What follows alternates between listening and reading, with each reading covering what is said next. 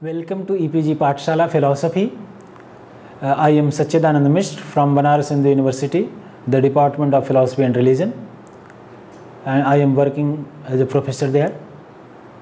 I am introducing these technical terms in Navyanyaya II and in the course Logic 2, and the writer of this module is Professor Ujjwala Jha. The objectives of this module is to make you acquainted with the concept of relation in Navyanyaya especially. In last module, we were introduced to the concept of relation as explained in Navyanyaya, and also the kinds of relations, basically direct relations and indirect relations. We were also introduced to the particular relations, contact, inherence, and also self-linking relations. And so these all relations were introduced, and other indirect relations were also introduced simply, but now they are going to be discussed in detail in this module. So this is called, these are known as Parampara Sambandha in Nyaya philosophy, in Navyanyaya philosophy, and these are very important to understand, because whenever the Nayayikas formulate the concept of Vyapti or concept of Pakshata or something else, they heavily depend on this Parampara Sambandha, on this indirect relations. So in the previous module, as there was introduction to the relation like samvaya, like sanyoga, inherence, as well as contact, and sarup sambandha, that is known as self-linking relations. So these are very basic relations, and taking these basic relations, there is a possibility that we can formulate many indirect relations, because any indirect relation cannot be formulated without adding another relation. So when there is a basic relation, so we can say that direct relation is actually basic relation, and indirect relation is formulated from those basic relations, adding two or more relations together, and if those relations are added together, they make a parampara sambandh, an indirect relation. So that concept of indirect relation we are going to discuss in this module. And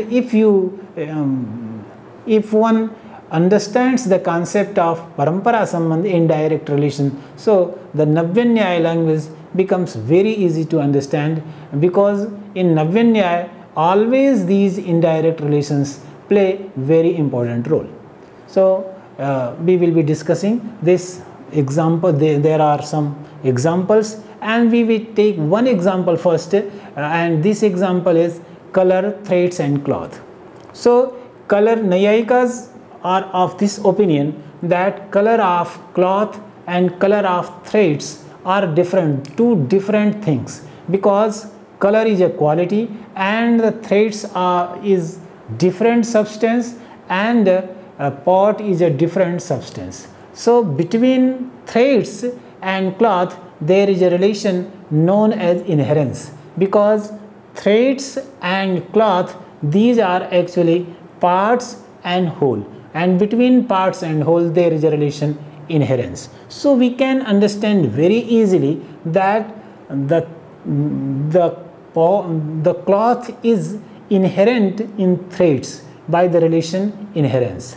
So this is one point here, and another point can be understood that the color of threads is inherent in threads. So between color of threads and threads there is a relation inherence, and between color of cloth and cloth there is a relation inherence. So these two are separate entities, and if you are talking about only one here and one there, you can say that the color of threads is inherent in threads and the color of cloth is inherent in cloth. But you can say that actually one color which is inherent in threads can be present in cloth also, and the color which is inherent in cloth can be present in threads also, but not directly but indirectly. So if we take an indirect relation, we can say very clearly and we can understand that this one is inherent there, and the relation is known as swa-samvai samvetatva. Swa means swa-samvai samvetatva. Whenever we take any indirect relation, we introduce this term swa. Swa means self, and this is the departure point of that relation. So this is very important to note. Whenever one indirect relation is there, there must be the word swa, and from this swa we go further, and this is the starting point, and it indicates that where the relation has to start. So this swa-samvai samvetatva. So we can say that the color of threads is present in cloth by the relation swa-samvai samvetatva. Swa means the color of threads, and that color of threads is inherent in threads, and in those threads the cloth is inherent. So in that way we can say that this color of threads is inherent in threads, and in those threads, in the same threads, that cloth is inherent. So by this relation swa-samvai samvetatva, being co-located in the same place by the relation inherence, so being inherent in this locus where it itself is inherent, as both the relators are collocated and both reside in the same locus by inherence, if we can say that this indirect relation is constituted by inherence. So color, thread and cloth, here beginning from color of threads we can go to the cloth, and we can say very easily and understand that this color of threads is present in cloth itself. But simply we cannot understand that there is any direct relationship is possible, but indirectly we can point out, and it is present there in cloth. So another example we can take here, the example of we can say that a person is sitting in the house and the person is having a stick and a pitcher. So the person who is having a stick and a pitcher, you can observe very clearly that the stick is related to the person and the pitcher is also related to the person, and here between stick and the person, between pitcher and the person, there is a relation sanyoga, that is conjunction or contact.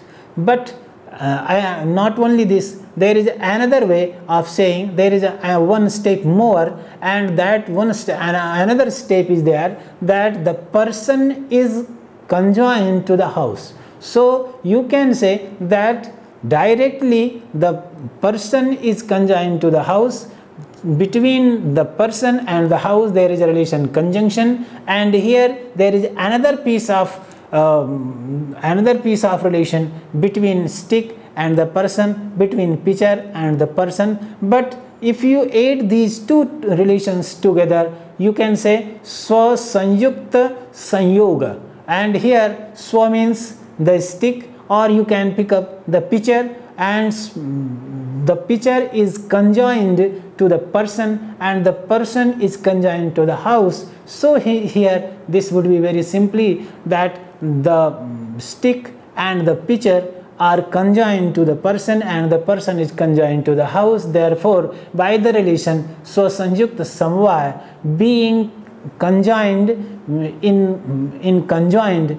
by this relation, the stick and the pitcher both are conjoined to the house, both are related to the house. So in this way, by an indirect relation, stick and pitcher both are related to the house. So this can be understood, this another example can be understood here, and there are some more examples. And here how this is happening, in this case, how it is happening, we can simply understand that there were two sets of relations. One set was there between the pitcher and the person, and another set was there between person and the house. And in case of pot, in case of stick, there was one relation, there was one set of relation between stick and the person, another was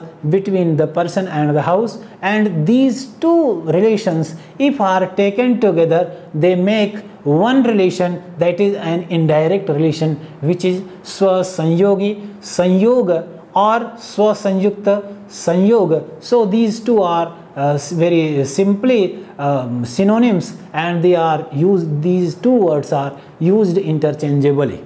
So another way of saying it, because there is another possibility to understand this, the same scenario, and here we can also say that there is another relation, swashraya ashrayatva. So means here the same example is taken here again, and in this example swa means the same stick and the same stick or the same pitcher, and the ashraya means locus. So locus of that pitcher is the person, and the locus of that person is the house. So in this case, by the directly the person is the person is the locus of the pitcher, but indirectly actually the house is the locus of the person as well as of that pitcher, because directly the person is situated in the house, the person is residing, but the person is present in the house, but indirectly not only the person is present in the house, but also the pitcher is also present in the house, and the stick is also present in the house by this indirect relation, because swa means if we take stick, and the ashraya of the locus of that stick is the person, and the locus of that person is the house. So we can say that by the relation swashraya ashrayatva, this is very easily understandable by this term. Swa means the self, ashraya means the locus, and locus of locus, the locus of that locus. In that way, one is taken and another is taken and then another is taken. So in that way you can add some more relations, and you will be able to formulate many relations. Not only this is not the case that only there should be two steps, but there could be infinite number of steps, a long number of steps, and those taken together make another relation, one another relation. In that way, in this case, in the present case, the house becomes the locus of the stick and also of the pitcher indirectly. So these indirect relations are very interesting from this point of view, that in direct relations there are only a few things which are related, as it was discussed in last module, that there are three basic relations, and those relations are considered as direct relations: inherence, contact, and self-linking relations. So in those cases there is a limitation, but in this case there is no limitation at all, and this is the very interesting point to note. You can imagine an indirect relationship of any length and taking any relation and any relation of any number. So in this way we can say that if two things are apparently not related to each other, in that case also an indirect relationship is possible, as we have observed in this case that there is no direct relationship between the pitcher and the house, but because there is a relation between pitcher and the person, and there is another relation between the person and the house, therefore we can observe very clearly that however there is no direct relation, but there is an indirect relation available, and that indirect relation is swashraya ashrayatva, swasanyukta sanyoga, or Swasanyogi, Sanyoga, whatever we call it. So all these relations are possible, and in this way there is no obstacle, nothing, no distance can harm here, no distance can be any obstacle, and we can observe, we can make that these two things which are situated in a very away from each other, there is also a possibility of indirect relationship. So in this way we can say that, simply, very interestingly, we can say that all Indians exist in England by an indirect relationship.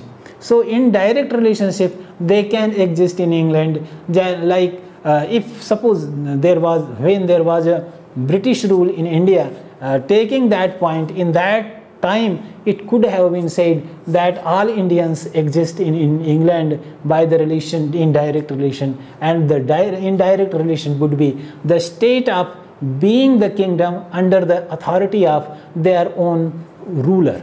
So it could be formulated in Sanskrit in this way, that Swa Samrad Adhishtitatva. Swa means those people who are Indians, and the Samrat, the king of those people, who is the king of those people at that time, the British ruler was the king of that those Indians, and Adhishthita means that king is also ruling the England, and in that way these Indians could be present there by this relationship in that way. And we can formulate different way, that we can say that all English people reside in India, however they are actually in England, they are not in India by any direct relationship, but by an indirect relationship they are present here, and they can be present here, because there is also possibility of formulating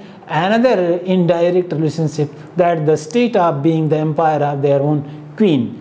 So in that case we can observe that from this angle to another angle, and from that angle to this angle, there is a possibility of this indirect relationship, and this indirect relationship cannot have any limit, and there would not be any possibility which can make an obstacle.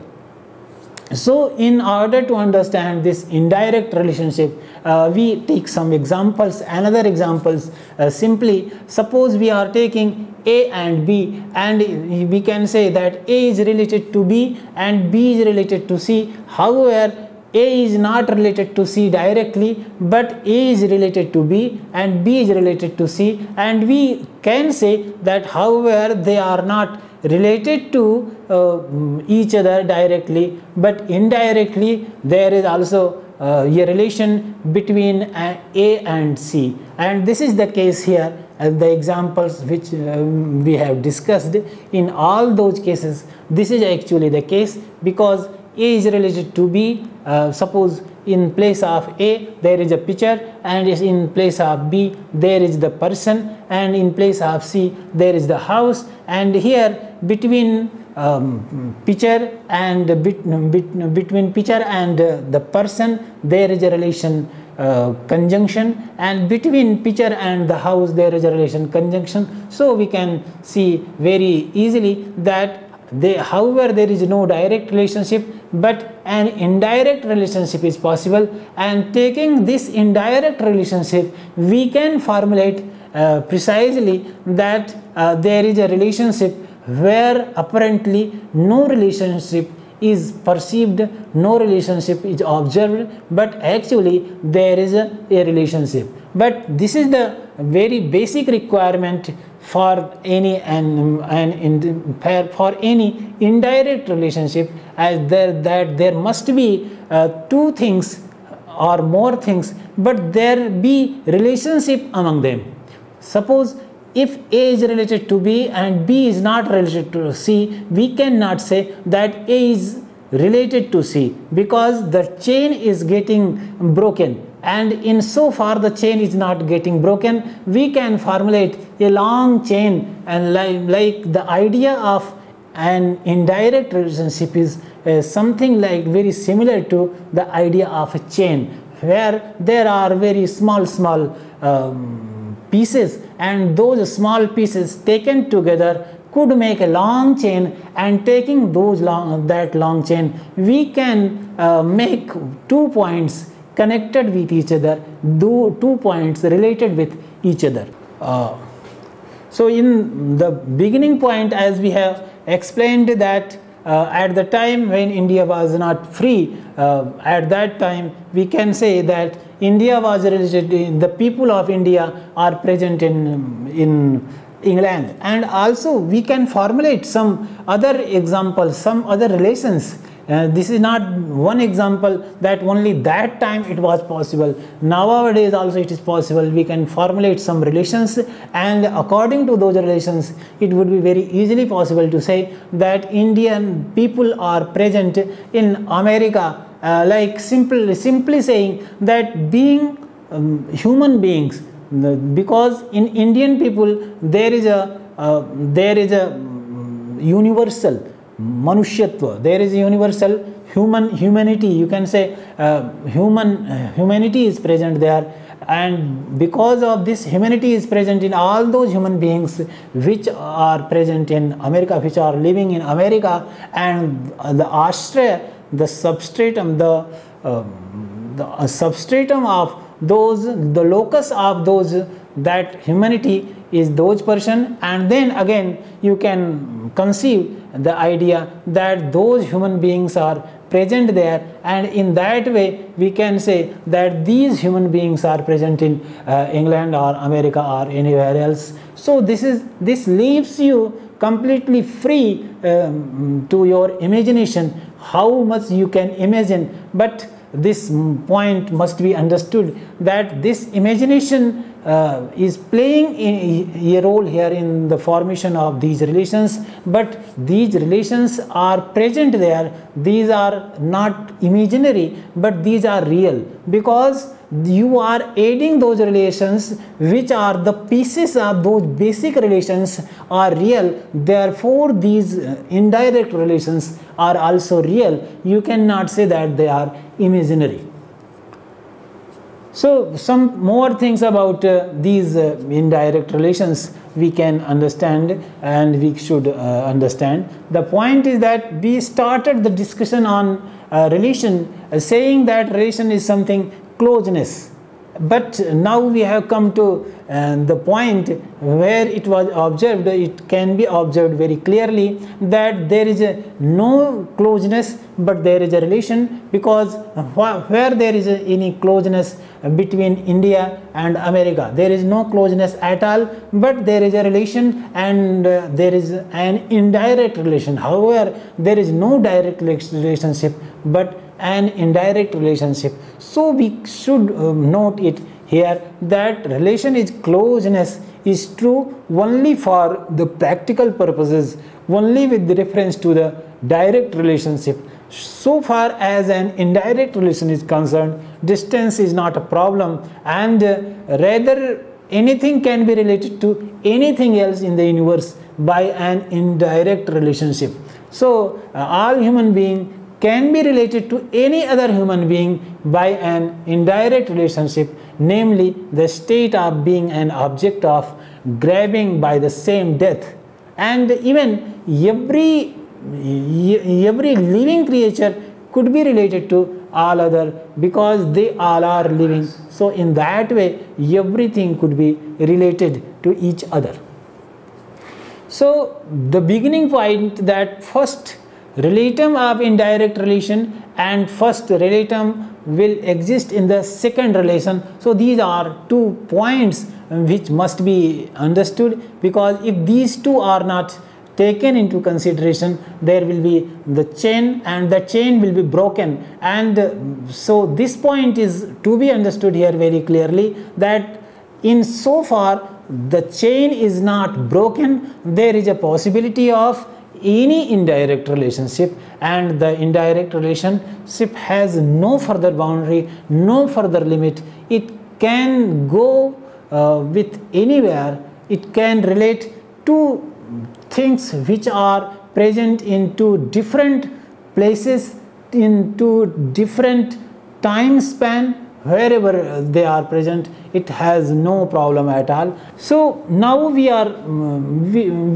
going to discuss another point, and the point is that vritti niyamak sambandh and vritya niyamak sambandh, because the point is that why these two terms were not introduced earlier, because unless we are very much acquainted with these two ideas of direct relationship and indirect relationship, we cannot understand what is the vritti niyamak sambandh and what is vritya niyamak sambandh. And the meaning of vritti niyamak sambandh, the relation which is occurrence exacting and the relation which is non-occurrence exacting.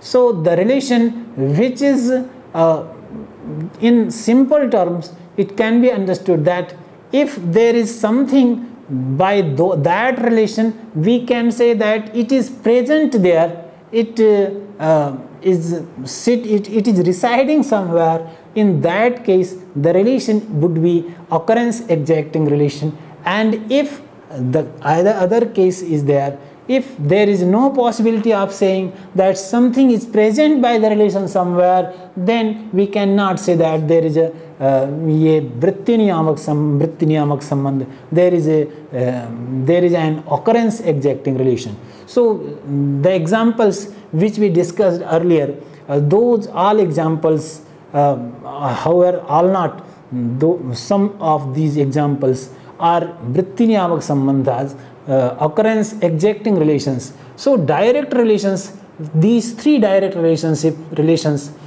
contact and inherence and self-linking relations, these are vritti niyamak sambandhas, occurrence exacting relations. So if there, but it must be remembered that there is a possibility that two things are conjoined. Between two things there is a relation, conjunction, but though that conjunction is not occurrence exacting relation. As in case of if our two hands are joined, those are joined vertically without sitting on another. So in that case, that relation would not be considered as an occurrence exacting relation, because we cannot say that my one hand is on another. But if the point is something different, if I put my one hand on another hand, and in that case I can say that my one hand is there on my another hand, and in that case this conjunction would be an occurrence exacting relation. So occurrence exacting relations are there through which, if there is an occurrence exacting relation, we can say that one is present somewhere by that occurrence exacting relation, and this occurrence exacting relation is actually a regulator or a specifier. Thus the compound word vritti niyamak, which is an adjective, means that relation which regulates or specifies the existence of something in a particular locus. So suppose there is a book on this table. So in that case, this conjunction is an occurrence exacting relation, because by this relation conjunction the book is present on the table. But the sky is related to this table, and between sky and this table there is a conjunction, but this conjunction is not actually an occurrence exacting relation, because the sky is actually conjoined to everything which is in motion, but the sky is not present everywhere. You cannot say that sky is there on this table. So there is no adharadheya bhava. So if there is adharadheya bhava, when there is such kind of understanding that some A is the locus of B, in that case, if there is a relation, and because of that relation we are having such kind of idea that A is endowed with B by that relation, or on A, B is present by the relation, we can say that that is an occurrence exacting relation. But if it is not the case, we cannot say that there is an occurrence exacting relation. So we can say that sky is not present on the table, and therefore however sky is, Akash is conjoined to the table, but this conjunction of Akash with table is not an occurrence exacting relation. And here conjunction is, so we can observe that conjunction is sometimes occurrence exacting relation and sometimes it is not an occurrence exacting relation. When we say that there is a pot on the ground, bhutale ghata, in that case it would be, the conjunction would be occurrence exacting relation. And when we are saying that there is a pot in the house, and there is a cloth in the threads, there is an action, there is a movement in the fan, there is a color in a substance. In those cases, when I say that the chair has red color, in this case the red color is present in the chair, and the red color is actually a quality, and the chair is a substance. Between chair and this red color there will be inherence, the relation inherence, and inherence is always an occurrence exacting relation. So in these cases we can say that actually inherence is always occurrence exacting relation, but other examples if we are taking like conjunction is not always occurrence exacting relation. But these indirect relation, what about these indirect relations? There is also a point to note that if you are making an indirect relation aiding those relations which are occurrence exacting relations, then that indirect relation would also be an occurrence exacting relation.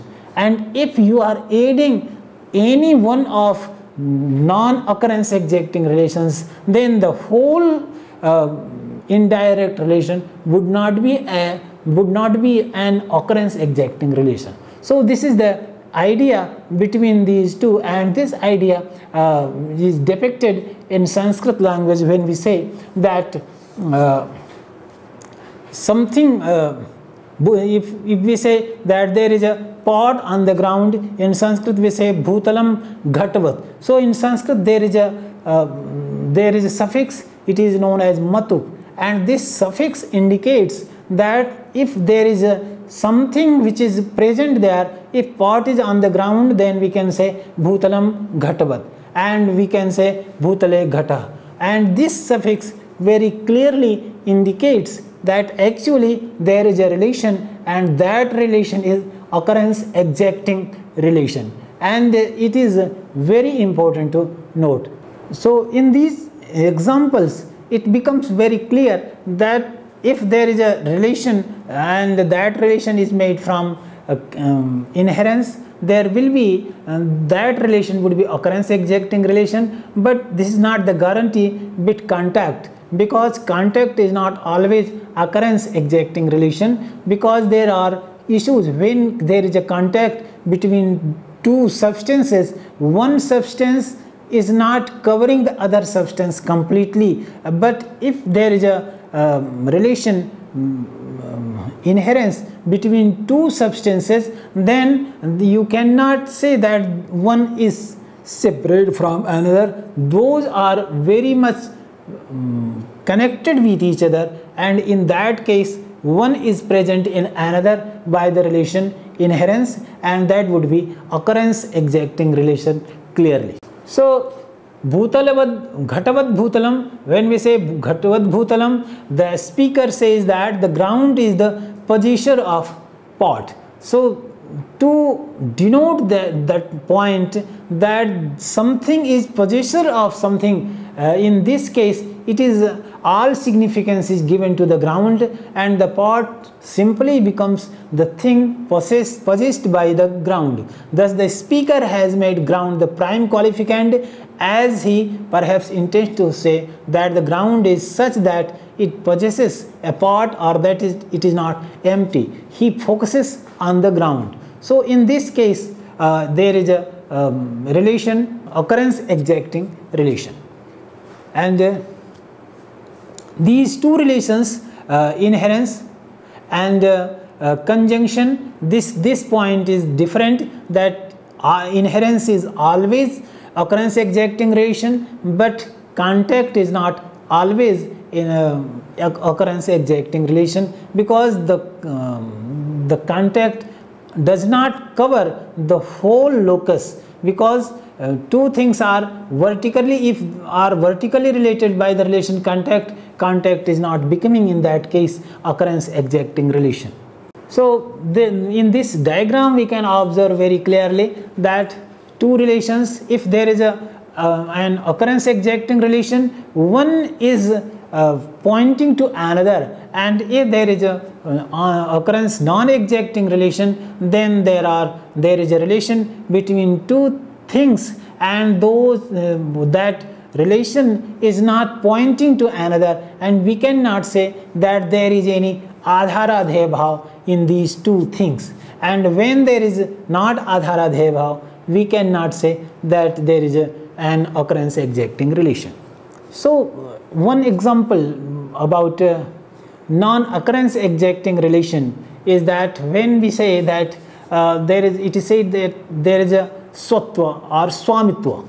So there is a king's minister. So king's minister is there, so there must be a relation between king and the minister. Unless there is a relation between king and minister, you cannot say that he is the king's minister.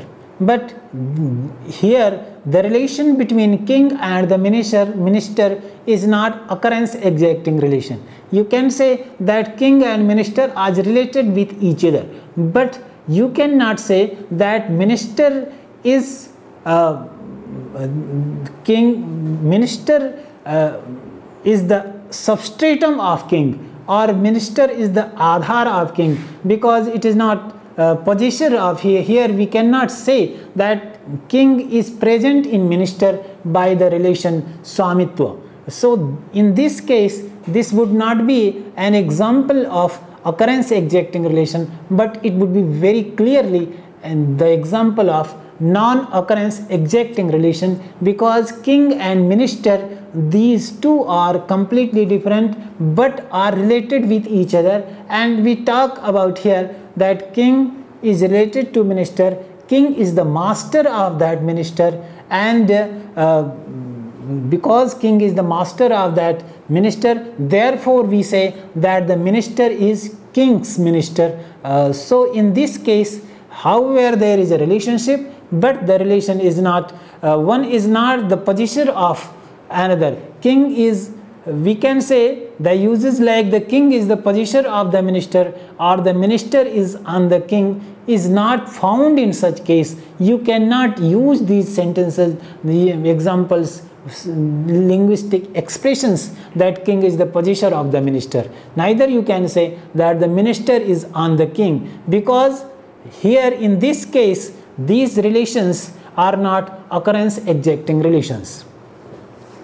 So from this discussion we can understand very clearly that occurrence exacting relations are there, and there are some non-occurrence exacting relations, and if there is an occurrence exacting relation, two objects in a horizontal position are present, then there is no relation. And if there is a possibility that two objects are present in a vertical position where one is pointing to another, then there will be if one is present vertically to another, then in that case there will be a vritti niyamak sambandha. And if two objects are present vertically without being related to each other in such a way that they could form the idea that one is possessor of another or one is on another.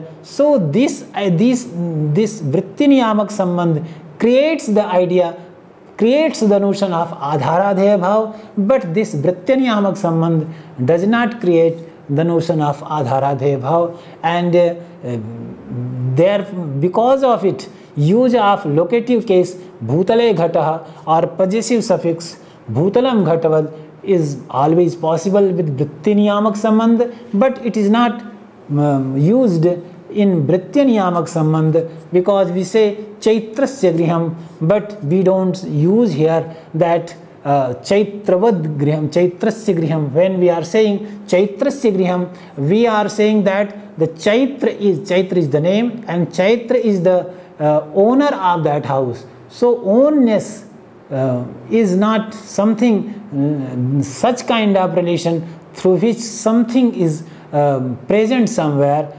To sum up this point, that how these two kinds of relations are there, direct and indirect relations, and how these two kinds of relations, direct and indirect relations, can be understood in a completely different way, that vritti niyamaka and vritti niyamak sambandh, and in that way we can form a long chain of relations which are actually many times occurrence exacting relations and many times non-occurrence exacting relations, but those are very useful in formation of logical ideas, logical definitions, and as the Nayayikas do in case of Vyapti and in case of Pakshata in some other cases. So thank you.